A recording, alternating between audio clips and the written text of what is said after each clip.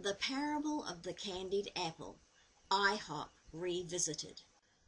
In 2010, the Holy Spirit led me to do a video on IHOP, the International House of Prayer in Kansas City, Kansas, and its founder, Mike Bickle. The name of that video is The Parable of the Candied Apple, or What is the Doctrine Behind IHOP? The quality of the first video is not so great, so for that I apologize, but the audio is understandable. I will post the link to it below this video because I want you to see that even back in 2010 the Holy Spirit was warning Christians about IHOP. First of all, Bickle was a speaker at the Kairos conference this week in Kansas City, which was another confirmation of what the Holy Spirit warned us of 7 years ago. It was a yoking of religions to unite Christians with the Roman Catholic Church.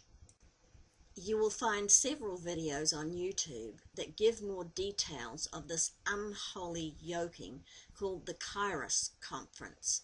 It was heavily promoted by Kenneth Copeland, which was no surprise, considering this famous gathering from several years ago. Just for your information, the word kairos is an ancient Greek word meaning the right or opportune moment. One thing is for certain, these men and women are opportunists of the most foul kind. I happened upon a video from the Jim Bakker show the other day where he was speaking with Mike Bickle. You can also listen to that video on YouTube. I shall post the link to it below. It was the content of that video that prompted this one. The thing that caught my attention about Mike Bickle during his interview with Jim Bakker was the fact that in spite of his great ability to tell a story, his mouth betrayed further truth about IHOP. This is the man who for almost 2 decades has been leading prayer 24 hours a day. I think it's something like 16,000 people have been on the teams full time praying. Really? Is that right? Well, it'd be 16,000 staff, students, or interns. Yeah. Full time, yes. Yeah. In the 18 years we've been doing it. It's 16,000. really incredible. And not stopping. You have to understand. Not stopping. People don't get that. They say, oh, yeah, you're praying all the time. No, they're praying all the time. Well, it's the worship teams that never stop. I mean, the people in the congregation, that's easy. It's Right. the worship team where the labor is. So I'm going to ask us one last thing. What do you think about the prayer room? Do you like being in there? Yeah. Like, what do you like the most? Is it the music or when Grandpa prays or more the music? Well, it's the love of Jesus. It's the love of Jesus. Yeah. Note how Bickle asks his grandson if the child likes the music more or when he, his grandpa, prays. This, saints, is a spirit of pride in the man. Bickle is not a humble servant of Jesus Christ. Worship is not intended to be a labor, something that becomes an orchestrated thing to set the mood for forced prayer. We do not get God's attention by our sacrifices, no matter how noble it may seem, but rather by our obedience to His Word. The thing is, Mike Bickle does not lead the 24/7 prayer himself, nor does he lead the continuous worship. Yet he obviously, as demonstrated here, gets the credit and praise for the work of others. As I listened to Bickle, the following scriptures came to my mind. As it is written, for they bind heavy burdens and grievous to be borne, and lay them on men's shoulders, but they themselves will not move them with one of their fingers. But all their works they do for to be seen of men. They make broad their phylacteries, and enlarge the borders of their garments, and love the uttermost rooms at feasts, and the chief seats in the synagogues, and greetings in the markets, and to be called of men, Rabbi, Rabbi. But be not ye called Rabbi, for one is your master, even Christ. and all ye are brethren. Bickle has stated that his IHOP ministry was raised up to cry out for Jesus to come. And before Jesus comes, in response to the cry worldwide, there is going to be a revival. This is pure fiction from the mind of an apostate man, from a man who has enslaved souls to do his will, motivated by his vision in accordance with his man-made doctrine. No man of God who knew Jesus Christ would ever lead people toward unity with the Roman Catholic Church. I shall post a link below to another good video on IHOP where you can hear Bickle state his mission and his truth, where you can hear him state what I shared with you. Saints, do not be taken in by Jim Bakker, Mike Bickle, or the poor exploited young child. These men are extremely crafty. They know how to gain a following, for they both boast many followers. It is written, for there shall arise false Christs and false prophets, and shall show great signs and wonders, insomuch that, if it were possible, they shall deceive the very elect. If you listen to the whole video on YouTube, you will hear the mother of Mike Bickle's grandson state the following. Now this would trouble me. Let's ask his mom Okay. what life is like with this boy. Yes. You know, he kind of has two personalities. Two personalities. She goes on to explain further, and it all seems rather harmless. But Jesus did not have two personalities.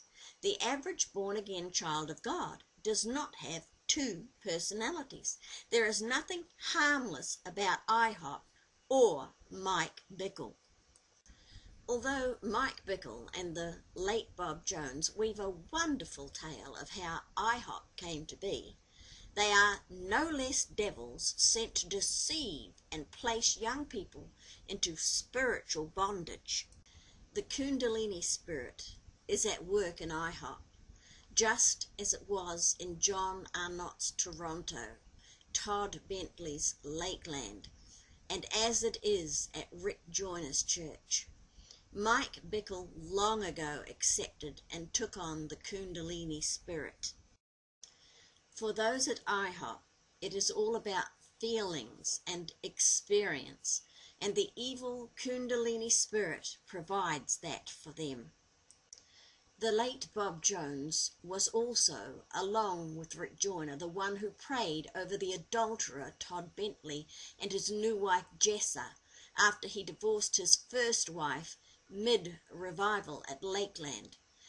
None of these men are godly men by any stretch of one's imagination. Besides the fact that Mike Bickle is just plain creepy, there is more than meets the eye that goes on at IHOP. It is a cult. It is a place of spiritual oppression. It is a place where Satan takes souls captive. There are testimonies out there on the internet of people whom the Lord Jesus has delivered out of that place of demonic oppression. I shall post a link to one of them below this video. These people, like Bickle and his associates, are diabolically evil. They brand all those who come against them in any way as having a demon or being of a religious spirit, when it is they who possess both a demon and a religious spirit, as did the Pharisees. Obviously, Bickle and those like him, such as Kenneth Copeland, do not grasp the fact that Jesus Christ does not approve of their supporting one like the Pope of the Roman Catholic Church, nor of them exalting themselves above their brethren. As it is written, and call no man your father upon the earth, for one is your Father which is in heaven. neither be ye called masters, for one is your master, even Christ. We are to bow down to neither angels nor men. No true man or woman of God would yoke themselves with the Roman Catholic Church. I don't care how much the person prays or how many good works they seem to do. The person who does that is not a man or woman of God. Now, apparently, these men don't care what is written. They are often heard to speak of certain ones as being their spiritual fathers. Apparently, neither do they care that popes allow themselves to be called the Holy Father. As it is written, but he that is greatest among you shall be your servant, and whosoever shall exalt himself shall be abased, and he that shall humble himself shall be exalted. But woe unto you, scribes and Pharisees, hypocrites, for ye shut up the kingdom of heaven against men. For ye neither go in yourselves, neither suffer ye them that are entering to go in. Woe unto you, scribes and Pharisees, hypocrites, for ye devour widows' houses, and for a pretense make long prayer. Therefore ye shall receive the greater damnation. Woe unto you, scribes and Pharisees, hypocrites, for ye compass sea and land to make one proselyte, and when he is made, ye make him twofold more the child of hell than yourselves.